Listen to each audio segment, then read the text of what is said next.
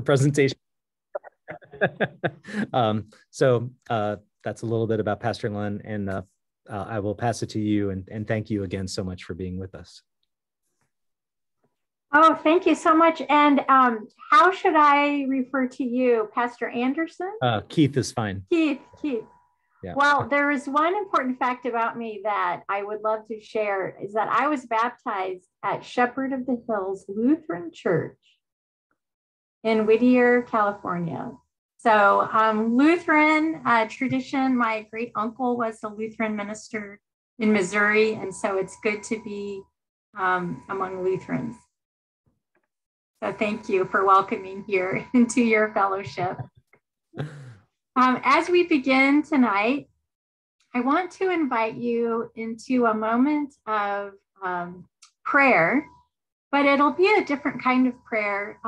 This is a prayer for you to bring into your heart a child for whom you care so deeply about.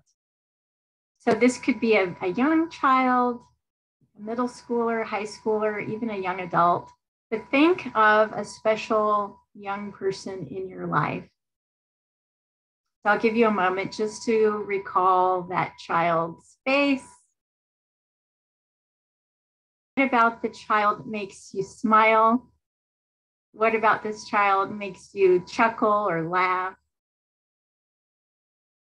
And then as you think of this child, what worries or concerns do you have about this child's future?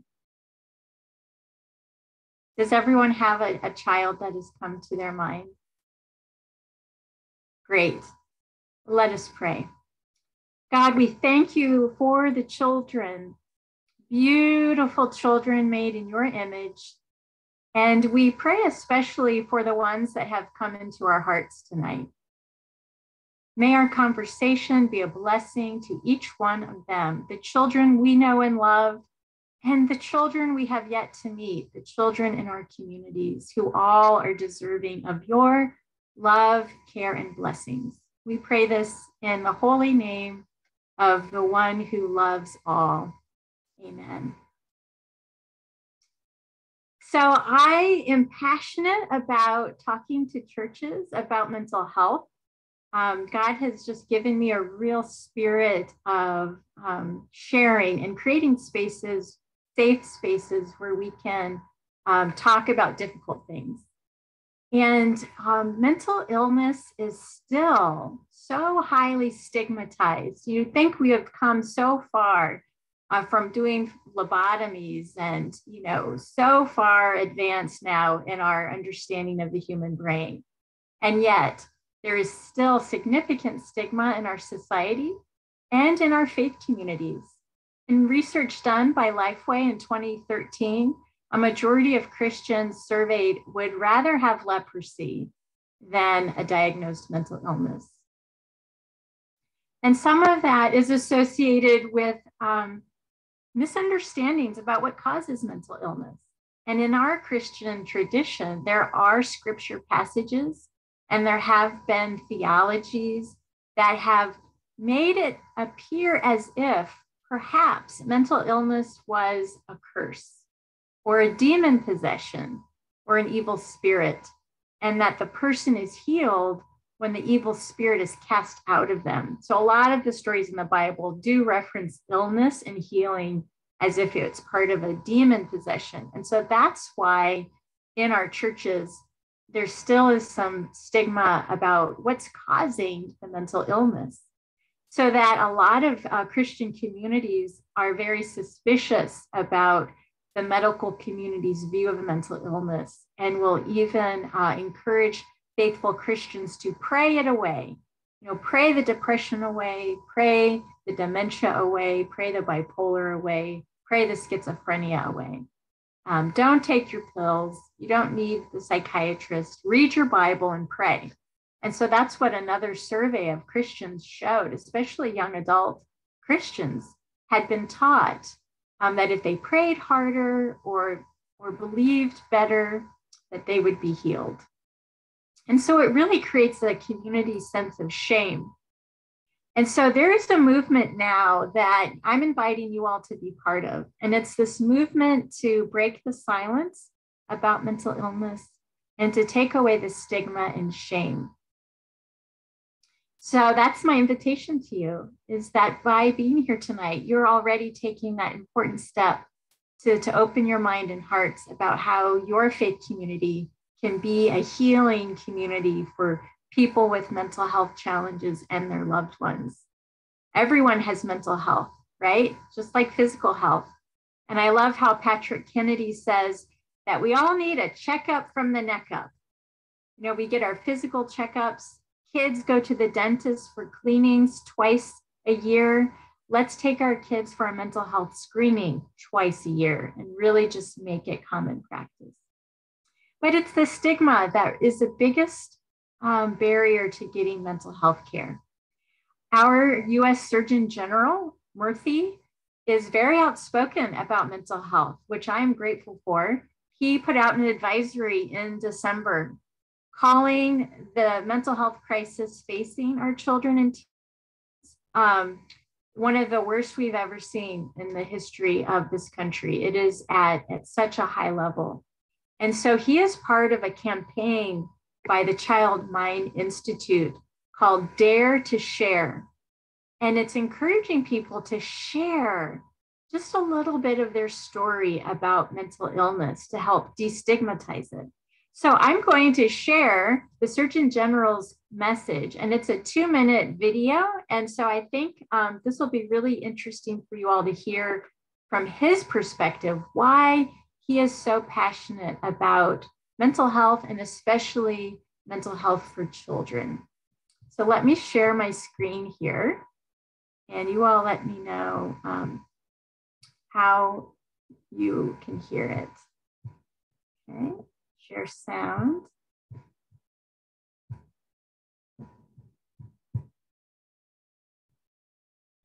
Hi, everyone. I'm Dr. Vivek Murthy, and I have the privilege of serving as U.S. Surgeon General. I'm proud to join the Child Mind Institute for their Dare to Share campaign, because one of the biggest barriers to mental health care in our country is the stigma associated with seeking help.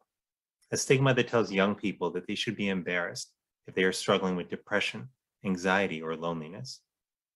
I know this because I felt this myself many years ago growing up in Miami as a shy kid who didn't look the same as other kids, whose names sounded different, and whose immigrant family didn't eat the same food or have the same traditions as other families. I often felt like I didn't fit in. And over time, I came to feel lonely and isolated. Now, getting bullied because of the color of my skin and my family's cultural background didn't help either. It deepened my sense of shame. I came to feel like all of this was somehow my fault, and I was too embarrassed to ask for help. Unfortunately, too many kids still feel that way today. In a world of shame and stigma, where children can't get the support they need and deserve, this is not the world that I want for my kids or anyone's kids. By sharing our stories and mental health struggles with others, we can help them understand that they are not alone. By inviting others to share their mental health challenges with us, we give them a way to ask for help. We can do this with our friends, our family members, our classmates, and work colleagues. Together, we have the power to create a culture where mental health is seen for what it is, part of health, and no less important than our physical health. That's a culture that supports open dialogue and open access to mental health care for all children. It's a world in which we realize that to struggle is to be human, and that we all have the power to help each other heal. To learn more, or if you or a young person you know is struggling, please visit childmind.org for help and resources. Thank you. He sounds like a preacher talking about healing and telling your stories. He has such a beautiful heart, and you can tell he sincerely cares about the health of all of us, especially the children. So I appreciate that he shared part of his story. That's how I've got into these spaces, is by breaking the silence in my own life. And my books are the stories of my family's experiences. I am one out of 5 people who live with a mental health challenge. And part of mine was caused by my childhood. So I have complex post-traumatic stress disorder, growing up in a family where my father had severe, persistent, chronic bipolar disorder. And what was so hard for his illness was that his symptom of anosognosia, and that's a $50 million word. Anosognosia is a symptom more common for schizophrenia and bipolar, where it blocks self-awareness or self-insight. And so it's almost like the brain is protecting itself from knowing that it has a disorder or a disease. And so throughout his adult life, from age, I think, 45 until he died at 65, he had such serious mental illness, but he refused any kind of help or treatment or medication or hospitalization or seeing a doctor. And it was just tragic because he could have been helped. Our family could have been helped. And so a lot of folks who are seriously mentally ill and living on the streets, who are homeless, who can't hold a job, who can't stay in relationships, a lot of them have this anosognosia. And so I wrote a book to help me tell the story, to help find some healing, and to say, God, where were you? Where were you in our family when everything was turned upside down? My poor mom raising 5 children alone with my dad, who couldn't work anymore. And we became homeless as a family. We had to go live with relatives. And my mom got a job as a substitute teacher. We went on food stamps. And I just had to really struggle through a very difficult time. And so I felt that stigma of having a father who was homeless, who hallucinated, who had delusions, and then we were in poverty. And it was very traumatic because things were so uncertain. And my father's moods would swing. He would say outrageous things, threaten things. He kidnapped my siblings and tried to kidnap me. And so all of that is in my first book. And it felt like it was a way to invite God into those spaces, the spaces that were very overwhelming and scary and threatening. I asked, where was God in those moments? And so telling the stories helps me claim the faithfulness of God in all the hard parts. And I know you all are shaking your heads. You know, you've had hard parts of your life have been very hard. And as people of faith, it can be powerful to reflect on how God showed up in the hard parts of our life. My brother also was diagnosed with bipolar disorder as a high school student. And luckily he got treatment, but he now is on full disability with his bipolar. It's a very serious brain disease for him. And now in my family, the 3rd generation has bipolar disorder. My father died from it. He couldn't get it treated. My brother is going to be 50 and full disability. He cannot work. He can barely just get through the day because it's so serious. He lives every day with thoughts of suicide. And so he's in therapy. He goes to support groups. And now the 3rd generation, so a 12-year-old in my family, has just been diagnosed with bipolar. And so it's my family's reality and my reality. And so I wrote my second book, was called Blessed Union. And it's, what does it look like in a marriage that has mental illness? You know, I have my PTSD and my husband has depression and anxiety and addictions. But we love each other and we want to stay married, and it's very hard to navigate all of that.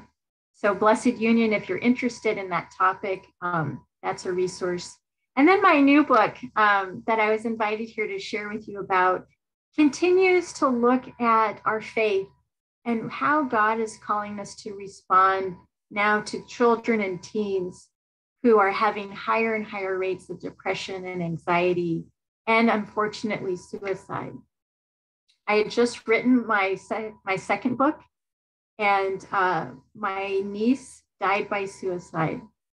And we were shocked. She was only 16. She was the most well person in my family. So maybe your families have kind of people who you know are sick and people who are healthy, and you imagine their futures. So she was going to be our doctor. She was going to be our astronaut. She was going to be the president of the United States, top of her class. Her semester in high school, she was taking 6 AP classes. And our world fell apart when she died. And I talked to my publisher a week later and I said, I have to write this book. I just have to figure out, how God is showing up in our children and in times where our children are dying by suicide. And so it was a healing effort to research that and to write the story. And it's really a love letter to my niece. And it's a place where I apologize that I was part of the problem. And that's the hard truth, is that the stigma that we talk about, there's a lot of self-stigma. We don't think it will happen to us. We don't think it will happen to our kids or that child that I invited you to imagine, because this type of thing happens to other people and other people's families and other schools or other churches. And that is just not true anymore. So how, as people of faith, can we really help support and protect our children and teenagers and give them the tools that they need? And so that is my new book, Blessed Youth. And so I want to share with you some slides, and then we'll have some conversation together.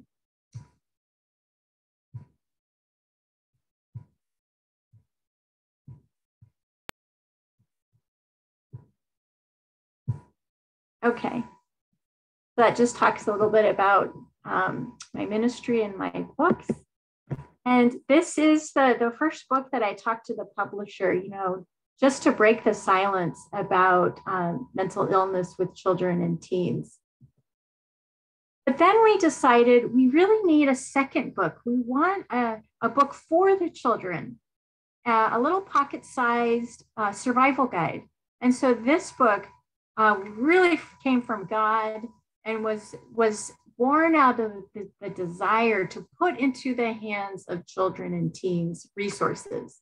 So I'm really excited about this one because it has interactive pages where you can doodle your feelings. You can doodle, what does depression look like? What does anxiety look like? You can create a personalized mental health toolkit. So there's a section in here where you ask, who's your school counselor? Who's your school social worker? What mental health resources are in your network? Talk to your parents about your insurance and who could you talk to for counseling? And then there is a safety pledge. What I learned from my niece's story is that she had shared with peers previous attempts and her upcoming attempt. But we are not teaching our children what to do when a peer discloses this information. And she did not tell any adults.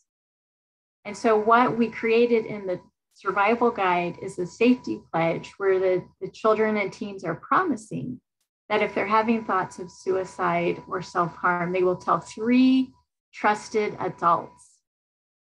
So they write their name and there's a witness, and they write the names of the 3 adults and their phone numbers.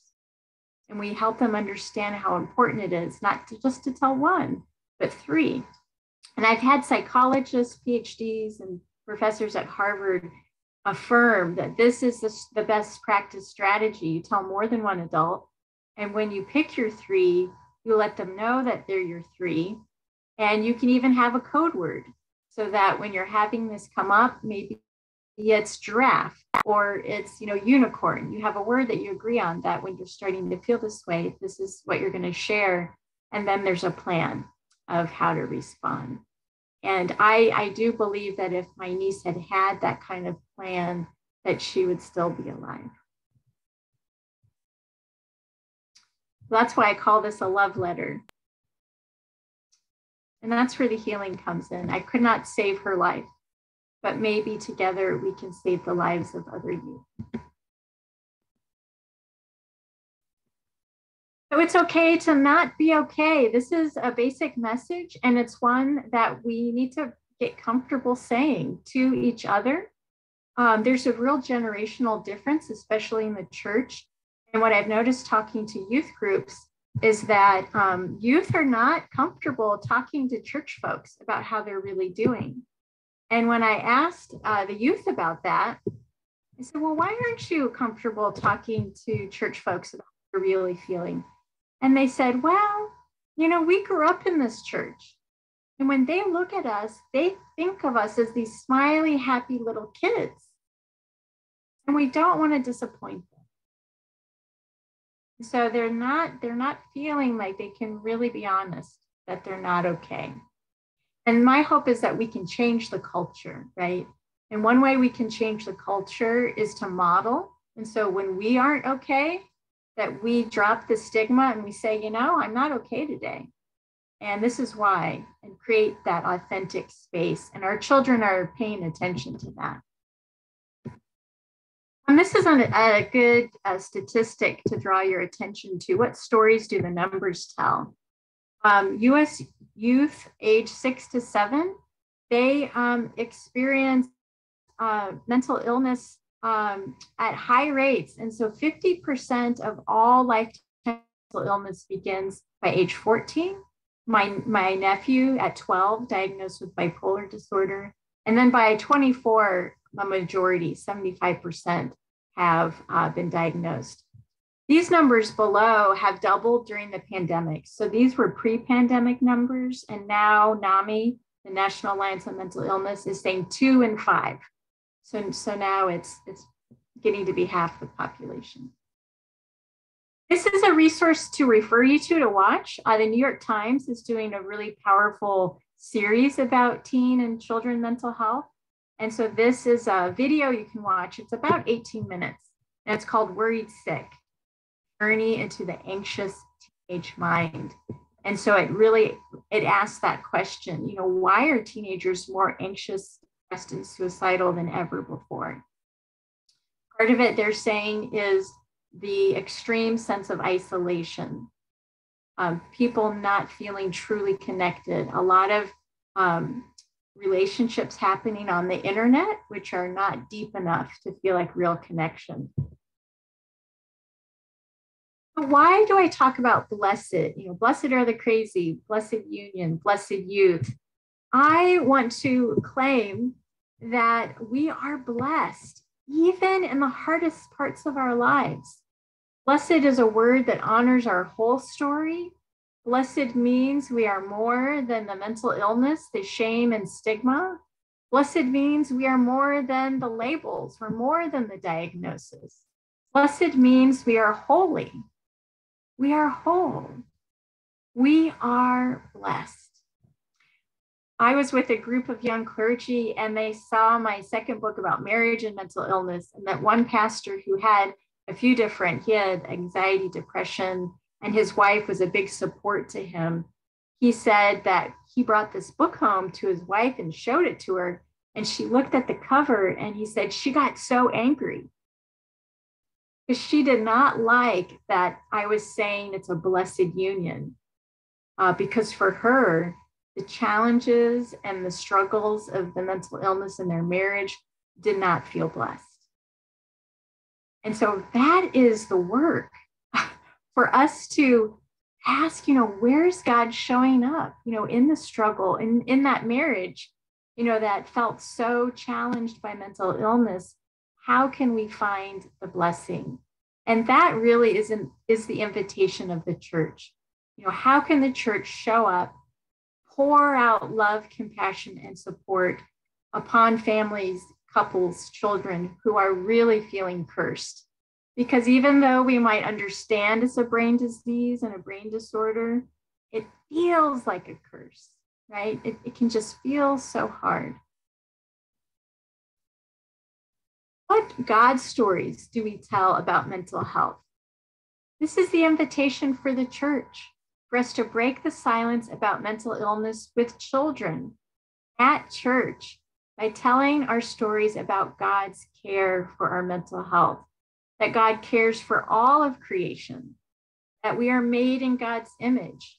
And that is really powerful theology from a disability theology perspective, because sometimes, like people born with dwarfism, for example, You might wonder, is a child born with dwarfism made in God's image?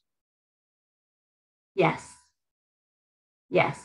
And so just to teach our littlest children that no matter how you're born, if it's like my family, invisible disability, the bipolar disorder, are people in my family who have bipolar made in God's image? Yes. Yes. And so we can start talking to our kids about this at a very young age. Blessed are the teens. Teenagers are so blessed. They have so much power within them, power to create and destroy, power to remake, and power for transformation. And teenagers often need to be reminded that they have power, that they are powerful, and that there is hope, because their struggle that they're going through is a struggle of transformation. And that no matter how bad it is right now, it will get better, right? It's that transformation, those growing pains. And so for our kids to really hear that message from us. In my book, I talk also about the schools, because I believe that faith communities can be community partners, and that there are ways that pastors and churches can connect to what's happening in our schools. Our schools are blessed because that's where our youth get empowered to take flight and to soar into the future with strength and hope. Churches can ask schools, what type of resources do they need? Do they need someone to volunteer to start a mental health club? That is a really successful model that's taking off around the country, is working with the National Alliance on Mental Illness, working with volunteers from a church, and working with the students before school.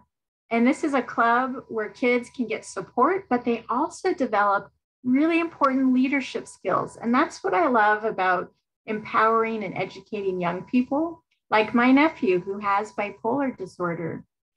They want to become a psychologist, right? Because they've seen how much they have been helped. Their life has been saved by mental health professionals, and they want to become one. So that's what I love about these clubs, because it's helping the children and teens, and it's giving them leadership skills to support their dreams of their future. Is it safe to ask for help? Back to that earlier message about, do your kids in your faith community feel safe asking, is it okay to not be okay? I encourage you all to empower your youth to create these intentional spaces, whether it's a mental health club at school. There's a church in Ohio that's starting a mental health club at the church. And it's a space where they can ask questions, they can learn, and they can support each other and find ways to get help. What can we do to bless our youth? As parents, faith communities, as schools, as the wider community, one of the big things we can do, and you're doing it tonight, is you educate yourself. So yay, you're doing it. You're learning, you're growing. The second thing is to take care of our own mental health. There's been so much research that shows that children are impacted by the mental health and wellness of their care providers, right? And there's deep research about intergenerational trauma and how the trauma and challenges of one generation really get passed on. And so you can be the one to break the cycle. You can be the one to get help, to get treatment, to begin that recovery, and that will bless future generations. So once you're educated, once you're taking care of your own mental health, you can be an advocate. You can have the clarity and the focus of mind to be an advocate. And I love that faith communities are really well positioned, because we can be the bridge. We can be a bridge between the school, the mental health professionals. We can talk to elected officials. We can look at the budget and be an advocate for more funding for mental health care, more social workers in the schools. The research shows that there are more schools with security officers and police officers than nurses. So I don't know what you think of that data point, but our schools have more security officers in our schools than nurses. We also know that communities that are supportive of open and affirming in the LGBT community are a blessing to teens, because it's a natural time in human development and questioning their sexuality. They want to explore and they need safe places to do that. Part of the tragedy in our family was my niece who died. She was at a church where their confirmation class taught the children that it was a sin to be LGBTQ. And it harmed her soul. It harmed her. It permanently harmed her. And that is a great tragedy that harm was done. So your church can bless youth by creating a space where it's okay. There's no judgment. There's only love and support. So here is the resource. As I said, there's the 2 books. This is the primary book. That's a great conversation starter. And then this is that survival guide that I would love to get into the hands of every young person. So I am going to stop the presentation at this point. And thank you for your close attention, and invite some conversation, some dialogue. I've shared a lot of information. I want to pause and invite you to recall the child that we began with. And just as you think of that child and what you heard today, what's stirring in your heart, and just